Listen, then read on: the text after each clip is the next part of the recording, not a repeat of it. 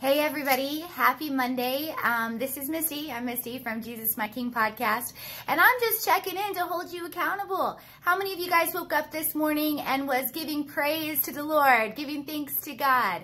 If you want joy, if you want such crazy joy, like I've got crazy joy in my life, one of the ways to get that is through gratitude and thanks. And so, I know that some of you guys may be in a heavy place right now. Maybe there's a lot of things around you that seems to be crashing in on you.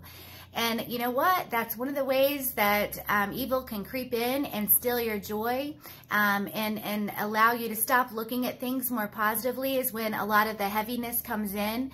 It is your job to muster up that strength, even when you don't feel like it, to start giving thanks.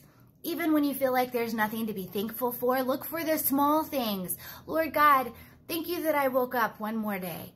Thank you for the beautiful weather outside. Thank you for these amazing children maybe that you gave me to raise. Thank you, Lord God, for the friends that I have around me.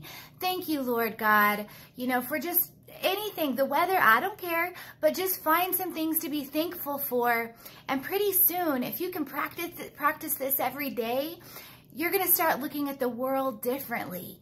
And it's not going to be so negative. And, you're going to start seeing where God is working in your life. And, with me, it was the people that he was bringing into my life. Like, wow, you surrounded me with the most amazing people. And don't be afraid to pray for that either. I pray for divine interventions constantly. Like, bring some awesome people in my life, Lord God, that's going to lead me and teach me and draw me closer to you. And then I thank him for it. But just you'll start noticing him in all the little details. So that's it, you guys. Just a quick little video. Start giving thanks. If you haven't already, it's not too late. Love you all. Have a blessed day. Bye-bye.